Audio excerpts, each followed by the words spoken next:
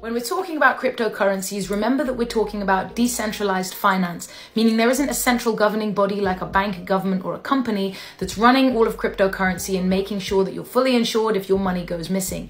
You are responsible for your cryptocurrencies. So when you buy your cryptocurrency and it goes to an exchange like Coinbase, they are not a fully comprehensive bank that's holding your money. They're an exchange, but they are then the holders of your coin. So you want to move your coin to your own wallet where you become the holder of your coin, and you want to keep that safe. You want to make sure that it's in a trusted software wallet or a hardware wallet. I'm going to go into a lot more detail in a fully comprehensive thing I'm going to put out for you guys, and also a bunch of tips in these TikTok videos. There's a lot to know. It is complicated, but it's your hard-earned money, so you want to make sure you store it right. Follow me on Tatiana Di Maria on Instagram. Follow me on this channel for more. I'm going to be putting out a lot more information to walk you through start to finish on how to set yourself up a crypto wallet and why.